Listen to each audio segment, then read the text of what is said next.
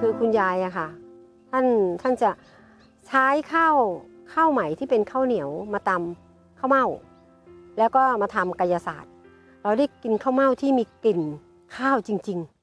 ๆ To a foreign eye, this snack looks like another different cereal bar. To most Thai people,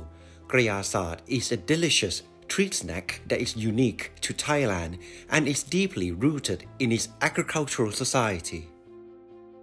ขนมกะยาศาสตร์นั้นปกติแล้วเป็นขนมที่ชาวไทยยวนเรานำมาใช้ในการทำบุญอุทิศส่วนกุศลให้กับบรรพบุรุษที่ล่วงลับไปแล้ว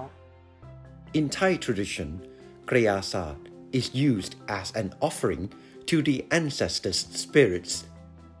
Its reference can be found in a significant 600-year-old literature,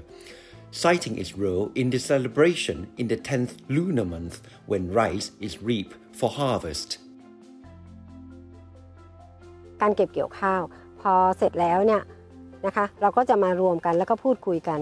ครั้งต่อไปเนี่ยเราจะไปลงบ้านใครหรือเขาเรียกว่าคำว่าลงแขก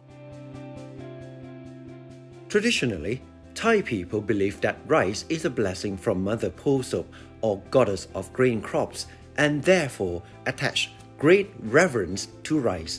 Some parents would tell their children, by not finishing their rice, Mother Posop may be sad. Such belief also translates into intricate details when cooking with rice. การทำขนมกะยาศาสตร์นี้ที่ต้องเป็นข้าวใหม่เท่านั้นข้าวเปลือกมาแช่น้ำ To make Krayasart, the makers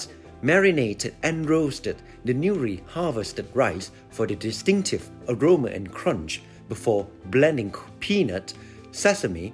corn syrup, coconut milk,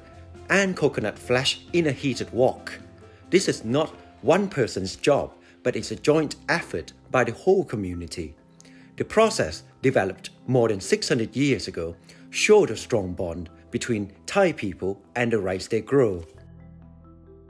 Thailand today is still an important rice producer and exporter. The country produced approximately 22 million tons of rice, with 7.7 million tons exported in 2022. In the face of global climate crisis, it remains to be seen if the goddess of grain and advance in agricultural technologies will help farmers to continue to feed the world with Thai rice.